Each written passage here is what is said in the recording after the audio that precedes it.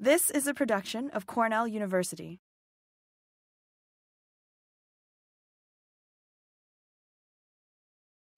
Well, thank you so much, Don. Thanks for inviting me to come and do this talk today. I'm really excited to be back here and to show everyone what I've been doing for the past 10 years. So first of all, I just like to start out with what a city forester does, because it's confusing to a lot of people. So they think like forestry, they think like timber production, like what are you doing exactly? So obviously street trees is pretty much the main thing that I work on. So we manage all the street trees and park trees in the city of Ithaca. I'm also in charge of the parks. So I'm sort of in charge of the parks department in general. And so this, does anyone know which park this is? I'm not calling on Jules. No, not Baker Park. Washington Park, exactly. So that's Washington Park right there. So I'm in charge of all the little pocket parks in Stewart Park. Cass Park and the rec program is run by the Youth Bureau, but all the other parks I'm in charge of.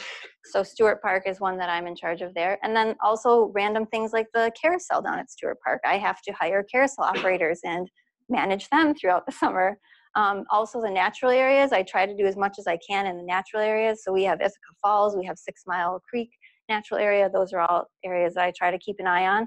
The city cemetery is another section that I'm in charge in. So in my 10 years, I've had to sign off on 3 burials in the city cemetery. So that's pretty exciting as well.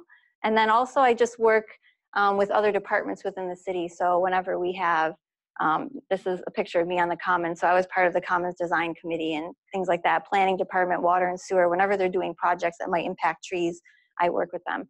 So the city forester is more than just trees. And I've recently started watching the show Parks and Rec, and I really feel like that is taken from my life. So the first, just a little bit of background from the city of Ithaca, so you kind of know where we're at here. So the first inventory was done in the 1930s by the first city forester, Charles Baker, and we have this down in our office. It's this old street maps book, and it has all handwritten locations of the trees with little notations on what they've been, you know, what kind of tree they are, if they were removed and things like that. And we're working right now with the Cornell's digital library to try to digitize this so we can make it available to people and people can look at it. We have our tree inventory online, so you can look at the tree that's in front of your house or around the block from you and look up what it is. And so this could maybe be linked to that. So you could say, if you have a really old tree, you could be like, oh yeah, there it is in that book as well. We have over 11,000 street trees in our inventory. So that's the street trees and the park trees. It does not include the trees in a natural area or wooded areas. We don't have any of those inventoried. And our trees are on a 4-year inspection rotation. So we have different management areas, and every management area is assigned to a particular year. And so each tree is looked at once every 4 years. So we can use that information to base our work on. So we can use that to prioritize what work we're going to do. We also use resident call-ins and complaints and things like that and requests to create work, but we are able to prioritize some of our own work, which I think is pretty unique. Most cities don't do that, and so they really run off a complaint-driven system rather than kind of prioritizing what might be the most important work to be done. And Ithaca has a forester, and we have a dedicated tree crew. So we have a tree crew with a bucket truck, and we do our own work, and we can contract out a little bit of work, but we do mostly all of our own work, which is really rare for a city our size. Most municipalities, even larger than us, if they do tree work, they contract it all out. So that's really helpful for us. We can be very reactive. We can really change what we're doing on a dime. We don't have these big contracts that we set up and then have to run through a year before we change our priorities and what we're doing. And Ithaca has been focusing on planting trees for many, many years. And every time we remove a tree, we try to replace it within a year if it makes sense to put a tree back in that spot. And we're at almost 100% stocking level. So that means we don't have a lot of open spots that just need trees. So really when I make my tree orders, I have to really anticipate how much work we're gonna get, how many trees we're gonna take out before the next planting cycle starts, to make sure I don't end up with a whole bunch of trees I don't have places for. And Ithaca has been a tree city for more than 30 years. So Tree City is a designation that the New York State DEC manages. And it's a national thing, but the DEC manages it for each state. And so there's certain criteria you have to meet to become a tree city. And we've been a tree city for over 30 years. So the first thing I want to talk about is diversity. And the city of Ithaca has a very diverse urban forest. And there's reasons for that. So just for an example, the Dutch elm disease was introduced in the United States in 1928. And it's a fungal infection that's spread by bark beetles. And so the damage that you see on the tree is what the beetle does, but it infests the tree with a fungus that kills the tree. And this is a picture of East Ave here on Cornell campus. And so it used to be all lined with elm trees. And there's a little stone here, kind of near Day Hall, and it kind of looks like a gravestone, and it says Ostrander on it. And Ostrander was a local farmer who wanted to contribute something to the university when it first started, and so he contributed a whole bunch of elm trees from his property, and they planted them all along the road, and then Dutch elm disease came through and killed them all. So this used to be a monument as like honoring this person who donated something, and now it looks like a tombstone for all these trees that are no longer there. And so keeping that in mind, that is really why we have focused so much on making sure we have a diverse urban forest, because things like that do come, and things like that will continue coming into our community. And so we need to make sure that we have a diverse palette of trees out there so that we don't lose an entire street of trees like that. So we have 217 different tree species planted in the parks and streets, and comprising of 66 different genera. So here is what we've got here. So Norway maple is our most plentiful tree. It was a very popular tree at one time, and we've been slowly working down. The last time we did this analysis was in 2013, and we were up around 12% was Norway maple, and now we've got it down to about 10%. So we don't plant Norway maple anymore, and we take a lot of them out, and so their proportions are changing. And then for genus, obviously maple again is going to be our most popular with the Norway maple, then mix in silver maple and sugar maple and things like that. A second is oak though, and it was interesting. I was looking at that this morning and thinking like, so crabapple is our second most popular species, and oak, you don't see oak show up till down here, but it's our second most popular genus. So I was like trying to reason that through, and it's because Quercus, we just have so many different kinds, so many different species of oak. When you lump them all together, we have a lot of oak trees, but when you put them out by species, we don't have a ton of any one of them. So diversity is something we've really, it's not like a new development, but it's something that the city has been thinking about for a long time. And so it's kind of a new idea for some communities that haven't really put a lot of thought into it. But for Ithaca, it's something that we've been doing for a long time to keep our forest healthy. So another thing we've been working on is creating good conditions for the next generation of urban trees. And so one thing that we worked on and got completed in like 2016, 2017 was to really update our ordinance for site plan review. So projects have to come before site plan review if it's a big development project and they're tearing down a building and putting up an apartment building or things like that. And so our stuff that we had in there, our requirements for the landscaping and treescaping, was not great. It wasn't really clear. It was somewhat out of date. And didn't really have a lot of teeth to it. It didn't have a lot of helpful information for developers either to point them in the right direction. And so we worked on trying to create something that had clear guidance and standards and would really create optimal conditions for trees so that they could meet their design goal. So when they show you this picture of this tree that's 30 feet tall in front of their building, what do we really need to do to make sure that that tree achieves that status at some point? So private property?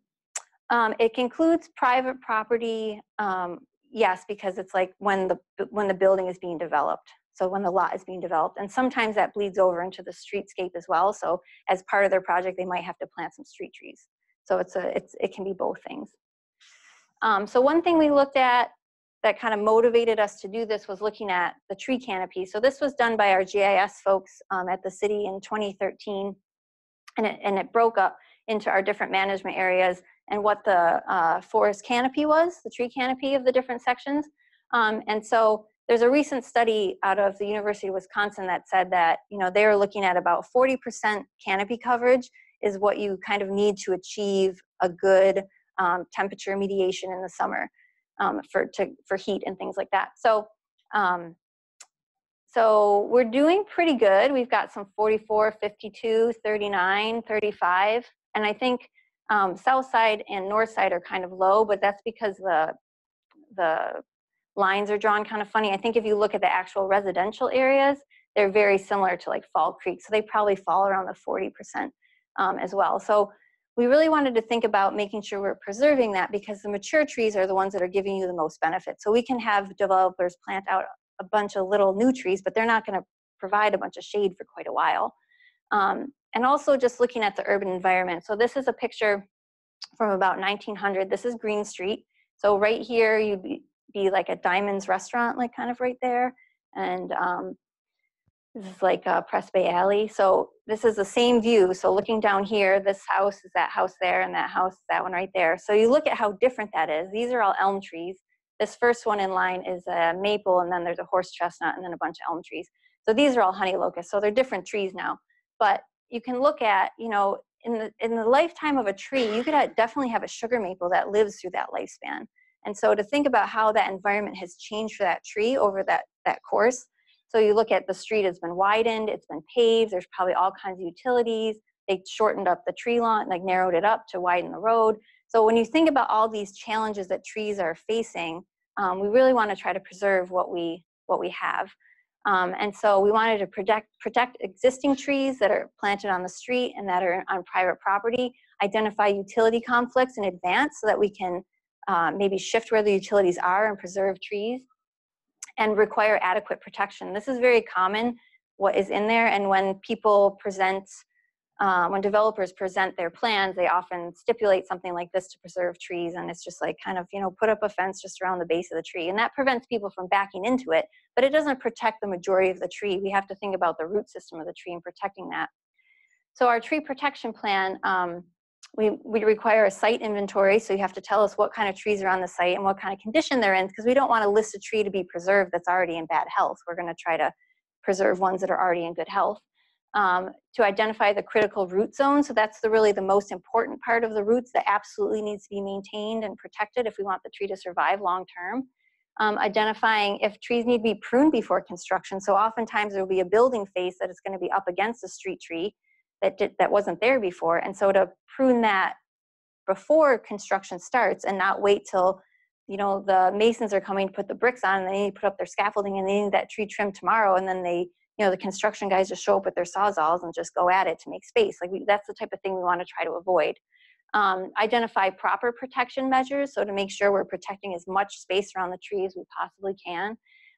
Identify if there's any post-construction care, so if we need to say that they have to mulch the trees and they have to water them for the first year or two, things like that, to kind of help the trees if they're being stressed.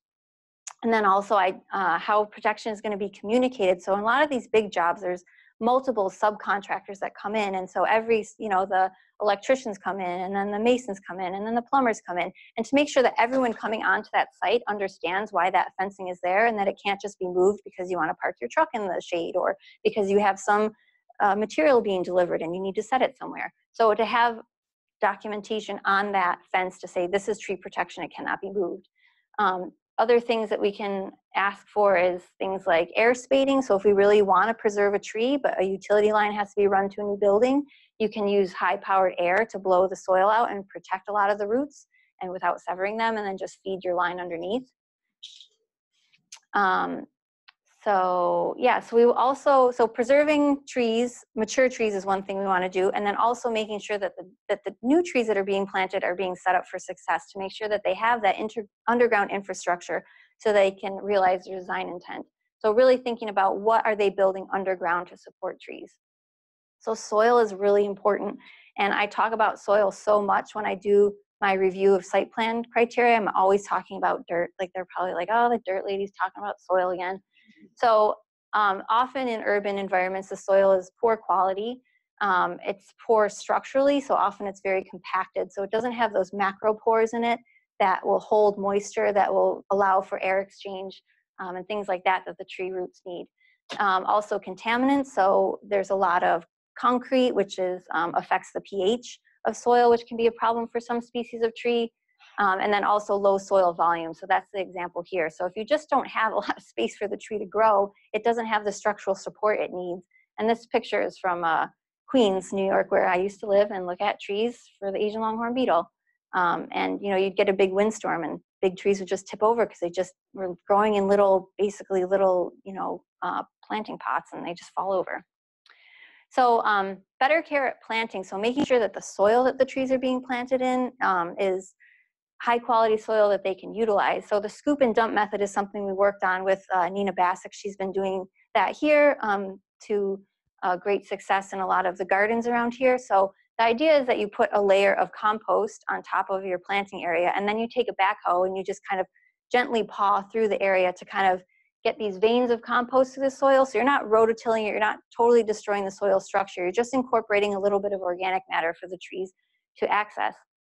And so like I said, she's done it a bunch up here on campus, and we worked with her to set up an experiment downtown. So along Route 13, where we have a difficult time getting trees to establish, we picked about a dozen sites, and half of them got the scoop and dump method and the other half didn't, and we're monitoring them. They've all survived the first year.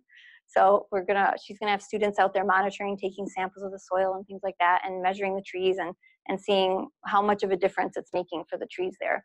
The other thing we're working on is mulch. So like, I'm crazy about mulch as well. So we have March mulch madness, where we mulch things like crazy. So it's really great. You know, I don't know if we've got any turf aficionados in here, but trees do not like turf. So, you know, they don't like to have that competition for moisture or nutrients and things like that. So really what trees want is just a huge mulch ring around them. So these trees down on Route 13, we did the same thing. We gave them all a lot of mulch to help them make it there.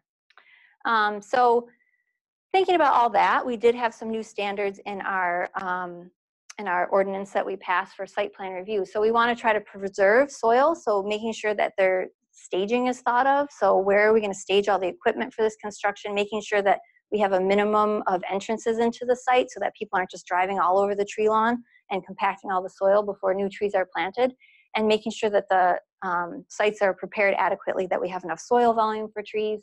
And we have some other things that we suggest that people use. They're not requirements, but they're suggestions that they can use. One thing with the urban environment is just trying to pack a lot of stuff in there. So you have your street, you want to have off-street parking, you want to have a bike trail, you want to have a sidewalk and a tree lawn. And that's a lot of space to fit in the right-of-way there. And people want to build right up to their property lines as well, so they can maximize the square footage of the lot as well. So trying to make areas that can overlap is helpful. So people have seen tree grates before. They're these big metal grates that go over trees, but they're kind of difficult to deal with. I don't really like them that much. As a tree grows, you kind of have to cut away the metal in some way to make sure there's enough room for the tree. If there's some surface roots or things like that, the grates can get uneven and then become tripping hazards. It's not really a good way to fix that. So this is a product that we've been kind of experimenting with called FlexiPave, and there's other products out there that are the same thing, but they're it's ground up tires and a little bit of gravel, and then they mix it with an epoxy and spread it on there, and it just, water runs right through it. But it is a surface that passes the ADA standards, so American with Disabilities Act, to make sure it's a level enough surface that people with different walking abilities can use that surface safely. And so that's helpful. One thing I've been thinking of is the dark color of it though, and I'm wondering if we should be recommending a lighter color of it, because it does seem to get pretty hot, especially with these young trees that aren't casting a lot of shade on it yet, and I'm wondering how that affects the soil temperature. So that would be an interesting thing to look at, the difference of survivorship with trees that have light colored FlexiPave versus darker colored FlexiPave. Another thing we try to encourage is structural soil, which is another thing that Nina and her graduate students worked on here at Cornell. And so structural soil is basically like dirty number 2 stone. So it's number 2 stone, all the fines are taken out of it, so all the pieces are irregularly shaped, but they're the same dimensions basically. And you can pack them together and get the compaction you need to put pavement and things like that on top of it, but there's enough gaps in between it because the pieces are so irregular and they don't fit together real tight like a puzzle, that the tree roots can actually move through it. And it doesn't work for every tree species, but there's a lot of tree species that can access that. So here's an example of something we put in our ordinance for developers to look at and reference, and this is one of Nina's students created this for us. And so you don't have to use structural soil just, you know, an example like this where you want to pave over it. You can also use it in an example like this where you're just putting it under the flags of sidewalk right adjacent to the tree, so the tree can move through that structural soil and then access, whoopsies, and then access the lawn on the other side of the sidewalk. And so if you don't really have a huge soil volume in the actual tree lawn, trees can still get past that barrier of the compacted soil of the sidewalk and access the soil on the other side. So here's another thing that is in our ordinance that I was pretty excited about. So here is Wegmans, and here's Wegmans parking lot and Tops and that parking lot and these other parking lots. So this is 2002 and this is 2013, and those parking lots look exactly the same. So those trees that are growing there had a decade to get bigger, and there's like no measurable difference. You can't see that they've gotten any bigger. So parking lot design is something that really needed a lot of help. And so there's, again, the same situation as on the street: low soil volume, poor soil quality. Oftentimes it's just kind of whatever soil they have left over from construction, and they pile it up and put a curb around it, stick a tree in it, put some mulch on top, and call it good. And it doesn't usually turn out well. Species selection was also not very great in a lot of situations. So for a parking lot, you want to pick a species that is very drought tolerant and heat tolerant, and that's not what we were seeing in a lot of the parking lots around. And there was also no establishment care. So there was nobody out there watering the tree for the first year or two to help it get established. So it was pretty much good luck to your tree, and most times they don't make it, and they die, and you stick another tree in, and it dies, and you put another tree in, and that's just perpetual. But those trees are never growing to the point where they're actually producing shade for that parking lot. So we put in our ordinance recommendations to make a better parking lot. So we require adequate soil volume. So you needed actual legitimate soil. You couldn't just scrape up whatever you had left over construction. You need to actually have legitimate soil and in the right quantities to support the type of tree that you're suggesting. So if you're just putting crab apples, that's less soil than if you're going to try to grow a honey locust or something like that. We also require a really high planting area of 25%. So that's a quarter of your parking lot needs to be planting area. And nobody wants that because the parking lot is there for people to park in. So in order to give up some of that percentage, you can upgrade some other things to minimize that planting area. So if you have stormwater swales, so you have these little curb cuts and you slope and grade the parking lot in a way that the soil can run into those swales, it can water the trees. One thing you have to think about is making sure you have an under drain, because these situations can kind of be like boom or bust, like totally bone dry, and then when it rains, all the water from the parking lot floods in there, and if there's no outlet or overflow, they just become bathtubs and then the trees drown. So you have to think about that. And then we also have suggestions for structural soil too. So this is an example of, here's your planting area in actual organic soil, and then beyond that you can have structural soil that you can use porous pavement over, and then you can use that for parking spots. So a planting area that used to be this big, you can fit 2 more cars there if you put in this other infrastructure. And this is showing different scenarios. So if you have 2 small trees, how far apart do they have to be? If you have a larger tree or a very large tree, how much soil volume do you have to provide for those trees? So I think it'd be much nicer to show up to a parking lot that looks like this, and to come out to your car when you're done shopping and not have a car that's like 120 degrees inside. But it's a matter of motivating developers to put in that infrastructure to do that. And it's interesting because since we had this in effect, we've only had 1 parking lot be designed, and that's the Green Star parking lot where they're moving there by Purity Ice Cream. And so they have their water from the parking lot is flowing into the tree area, and they have a drain for it. And so we'll see how those trees do over time. It'll be a nice experiment to see if those, in the next 10 years, those trees really grow and are providing shade to that parking lot. And then we can go back and look at, the parking lots down on the south side, and still the same trees, the same size, and not providing any shade. Another thing I've really put a lot of effort into is public engagement. And so we do a lot with public engagement in relation to the street trees. One thing, I'll start with this one, I guess. So we have signs that we put up on the trees that say, this tree is scheduled to be removed, City of Ithaca, and a phone number so that people can call and ask, like, why is this tree going to be removed, whatever. And one day I found this on a tree. Someone had taken off that sign and put this sign on. And, it doesn't make me mad at all. Like, I love it because it shows that people in this community they care about trees, they're engaged, and so I think it's great. So I put this up in my office and I still have it there. And so you know, it's great to have that point of contact with people, that if they're concerned about why did you make a decision to take this tree down or not, that I can have a conversation with them and say, okay, well, I know it's a really big old tree. It's a silver maple. It's hollow. It's been dropping limbs. It's not safe, you know, and people are, you know, they come to terms with it. They understand that, like, okay, it's a safety thing. It's sad that that tree has to go, but it has to go. And they always feel better to know that we're going to plant another tree in its place and all that. Another thing is with tree establishment. So for years, we've been putting these green watering bags on trees. And I think at first people just didn't even know what they were. Like, what is this there for? And then we started putting flyers in people's doors when they got a new tree in front of their house that said, you know, please water the tree, please take care of it, give us a call if you have any problems, here's what kind of tree it is. And then I would still get calls from people being like, I tried to water it, but I don't understand. I'm putting water in it, it's flowing through, I don't understand. So then we made this little informational card that we just laminate and then stick on the bags. And it shows you exactly how to fill it up with a picture and what it's doing and how it works and what my phone number is if you still have questions. And I found it to be very effective. Most people want to water their tree and they just like don't know how to do it. And so this has really helped. And so I'll drive around and I'll see water bags full out there after we plant trees for the first summer. Each tree gets this that just got planted. And so it's really reduced the amount that we have to send out the water truck to go and water trees. So look, we're trying to do something great for the environment. We're trying to plant trees, and then we have to send out this big diesel guzzling truck with water to fill the trees. Like, it just didn't really make sense in my mind. So to try to limit that as much as we can. And so the last few years, we've really limited the watering that we have to do. We wait until there's like a real stretch with no rain. And then I prioritize the trees that are in commercial districts or just in neighborhoods where I feel like they're not really getting watered.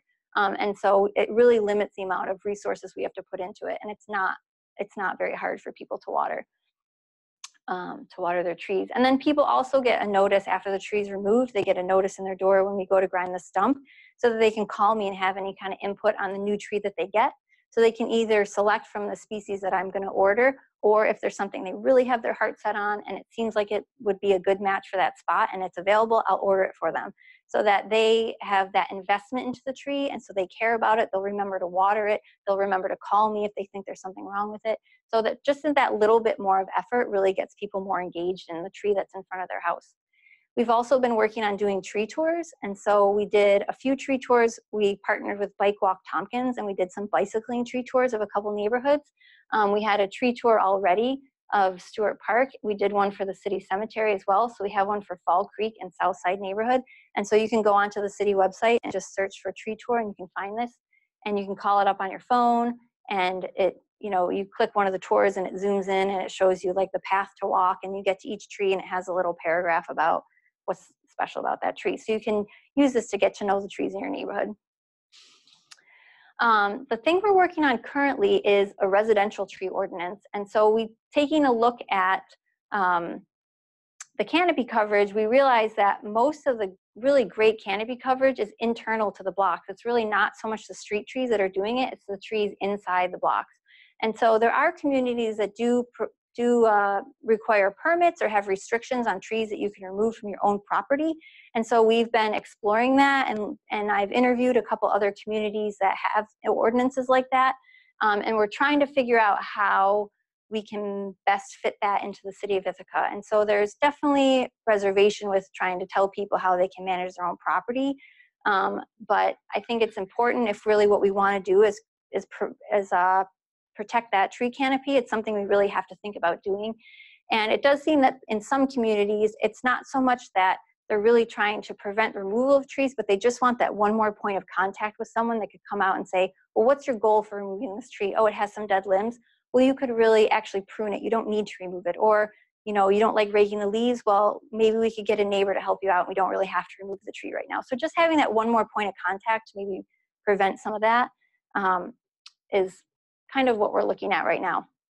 So we're doing a lot in the city of Ithaca, and I'm pretty proud of the work that we do. We're working on diversity of species all the time. We constantly trying to update our ordinance. We're working on possibly doing a new ordinance, trying to protect the trees we have, focusing on underground infrastructure for trees, and really getting the public engaged and caring about the trees in the city. So this is kind of a promotional pamphlet that the Tree City for New York State came out with, and so it has all kinds of statistics on it there. And Ithaca right here, it has the longest growth award. So the Tree City USA has four criteria you have to meet to become a Tree City USA. So once you've met that, you can pretty much do it every year. So Poughkeepsie got in there at the ground level, and they got 40 years. So we're only at 30-something. We're never going to catch up with them. But if you go above and beyond those 4 criteria, you earn points towards earning a growth award. And Ithaca has earned a growth award 21 years, and that's the most of any city in the state of New York. So I'm pretty proud about that too. And so if there's any questions, I'm happy to answer questions for the next few minutes. Ken? I understand in dry areas where there are orchards, almonds, and things like that in California, Israel, they use trickle irrigation in the trees, and that tends to concentrate the roots in the zone where the water is percolating down, and you don't get as much expansion. Right. Is that happening with your tree bags? Yeah, that's exactly how the tree bags work. So you might want to repeat the question. Oh, yes. So Ken was asking about trickle irrigation and doing a slow watering of trees so that you get a deeper water rather than a surface watering that just kind of runs off and doesn't target a lot of the water at the tree roots. So that's exactly what the tree bags do, the watering bags. So it's a double wall structure, and you fill it up so that you have this kind of like donut of water. And then in the bottom of the bag, there's very little holes. And so the water literally just drips out. So you fill it up, and it takes maybe all day for the water to drip out. And so that allows the water to seep in really deeply into the soil. So if you just go out there with a garden hose and you stand there for 20 minutes, you might dump gallons of water on it, but you're watering a very shallow amount over a wide area. And what's best for the trees is a very deep watering over a very small area where all the new roots are. And so that's exactly what the water bags do. And so they're much more effective than just pouring water on the tree. But might that make the trees unstable in a high wind? The roots are all concentrated? Well, we only water them like that for the first year. So it's really just tending to those new roots that are just right, kind of trying to branch out, and then we take it out. You can zip them together. So if you have a bigger tree, you can kind of keep increasing that diameter. You can, because they're just zippers, so you can just zip 2 together or 3 together and then fill them up all around the tree. So if you're transplanting larger trees, or you have a particularly drought sensitive tree that you just want to water through the summer, it's a great way to do that. Don? Jeanne, in response to both changing climate and new diseases and insects, in what ways are you changing the species mix of trees that you select each year?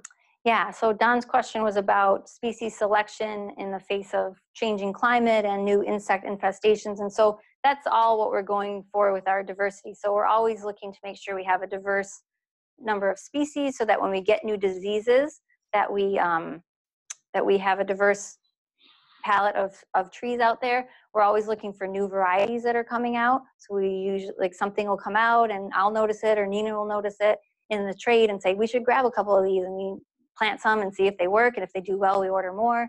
And then for climate change, we do find that we can get away with some pretty winter tender trees downtown in Ithaca. So we can plant, we have some trees that are like zone 7 trees, some of those leather leaf magnolias, those evergreen magnolias that we have downtown. They've been there for 15 years now maybe, and they're like a zone 7. You see those growing on medians down in Florida. So we're always kind of trying to push the envelope and see what new species we can get to establish. Lori? Yes, I'm wondering if you have any thoughts about mulch and the Asian earthworm.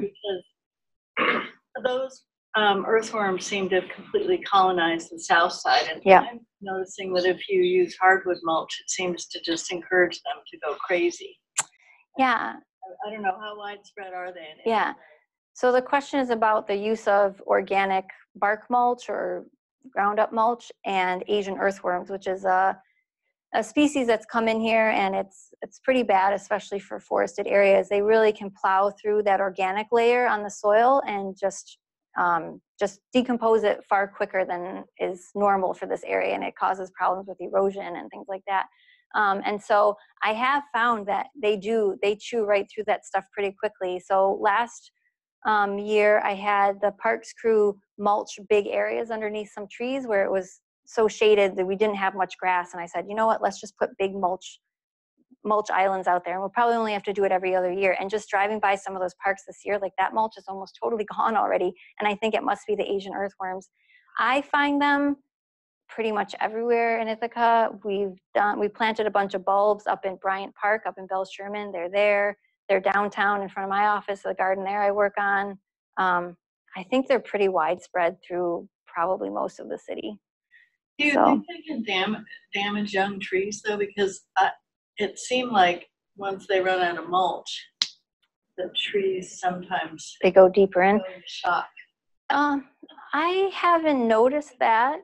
We don't replenish the mulch on street trees typically, so the trees get mulched when they get planted, and then after that they're kind of on their own. So either grass grows up to them, or the homeowner puts in mulch. So the only time we kind of remulch is in the parks, and I haven't really found that to be an issue yet, but definitely something to consider because they are very aggressive and plentiful. So from the diversity question of what you're selecting, are there any other sort of ecosystem services that you're considering? I mean, you've talked about the heating, cooling feature, but I don't know, pollinators, things like that. Is there any other considerations that are in there? Yeah, so the question is about considerations when we're choosing new species and diversity, and are we just focusing on purely diversity, or are we looking for other attributes in the trees? And certainly we are. So, you know, we try to plant, like I was saying, oaks, you know, that's one species that supports a whole plethora of different insects. It's one of the best genuses to plant if you want to support a diverse ecosystem. And so we have a lot of different kinds of oak trees. We try to plant as much native stuff as we can. So the area along the side of a street isn't necessarily native habitat, so we can't get native trees to grow in all those places, but whenever we can do native trees, we try to do that. Yeah. Are you targeting things like nesting? I mean, squirrels in the open. Right. Those types of. Yeah. I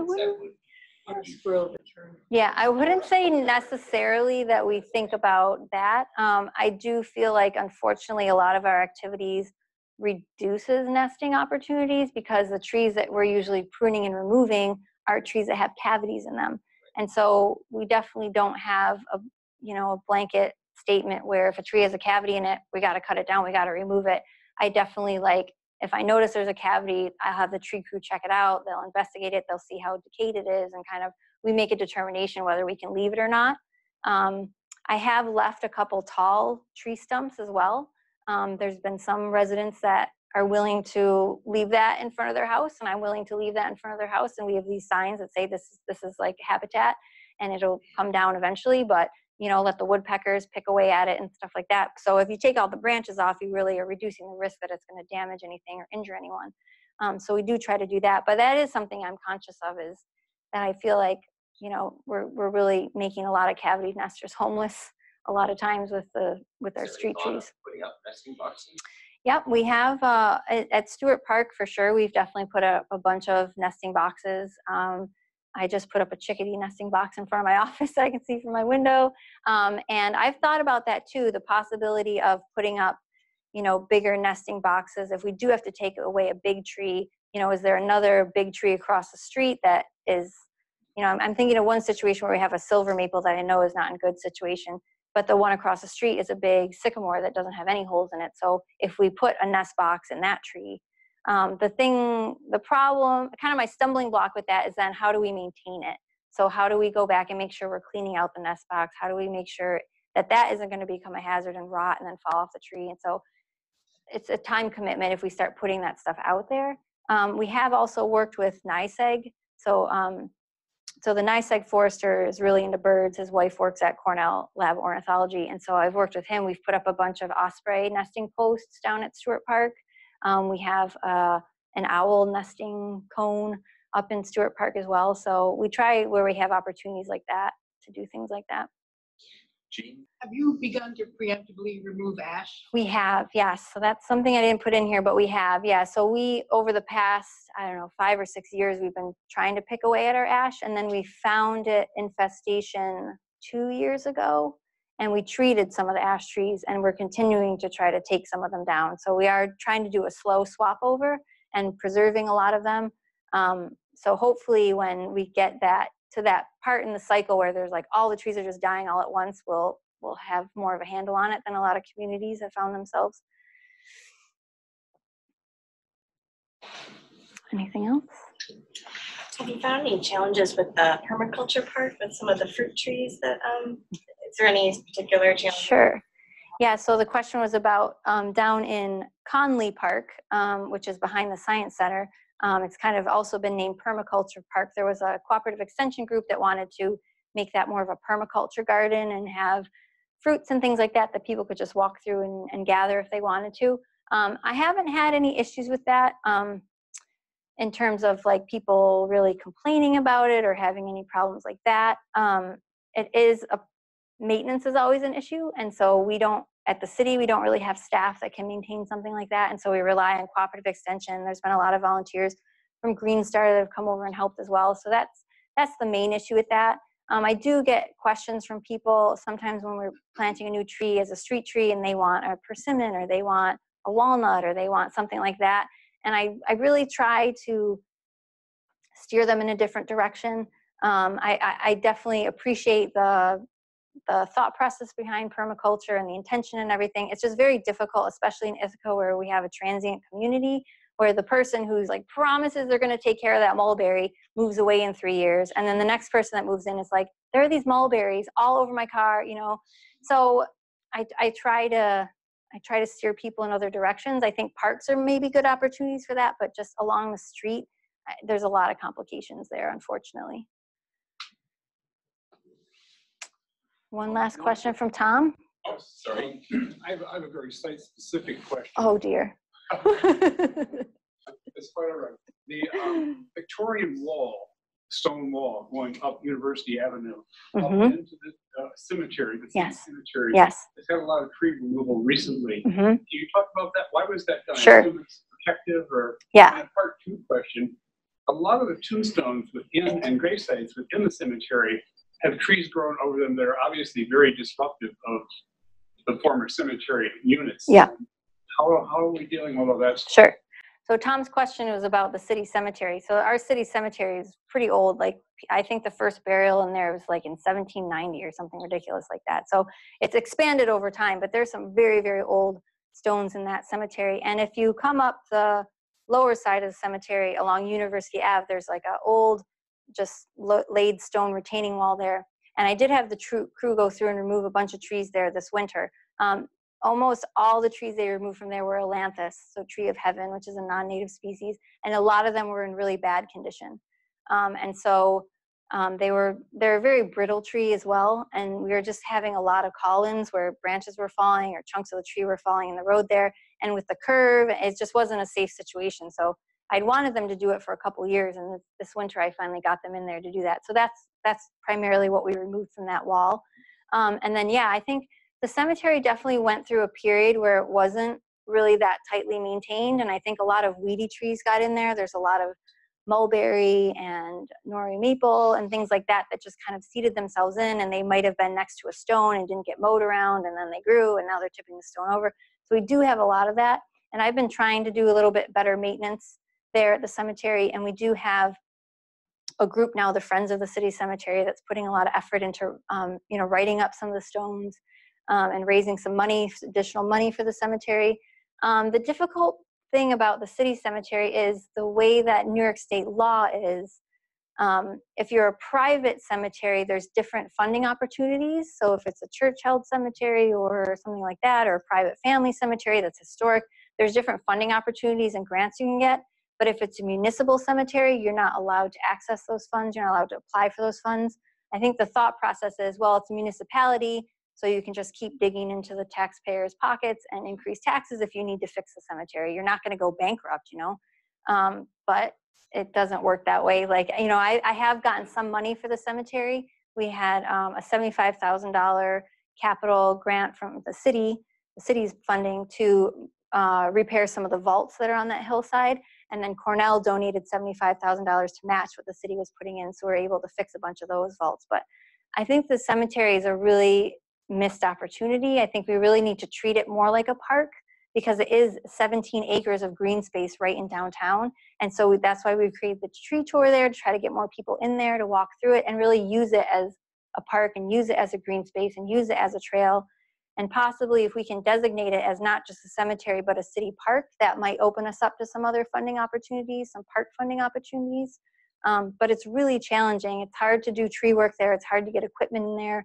A lot of that work I have to contract out, which becomes expensive. So it's something I'm pretty passionate about it. I think it's a really missed space. And I just found out we're going to have a the Cornell Bird Club, or the Cayuga Bird Club, is going to do a birding session there in the spring to bring people out and to wander through there and see what kind of warblers and whatnot we can find there. Well, if there are no more questions, I'd like to thank you. Thank you for coming on such a beautiful day. You could have been outside, but you came here to learn about trees. This has been a production of Cornell University, on the web at cornell.edu.